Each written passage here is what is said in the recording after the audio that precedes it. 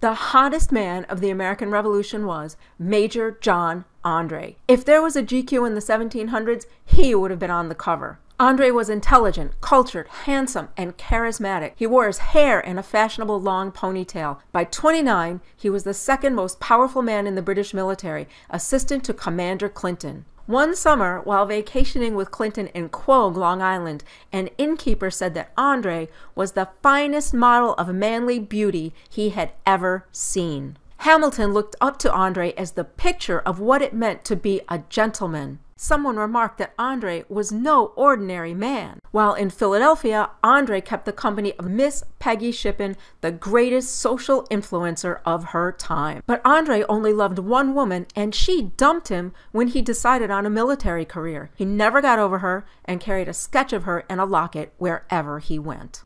And that's John Andre in a New York Minute.